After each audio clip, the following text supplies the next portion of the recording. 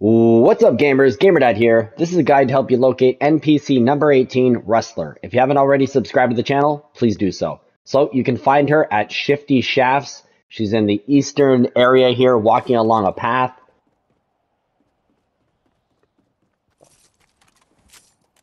Once you get to this area, be on the lookout. This is a fairly busy POI.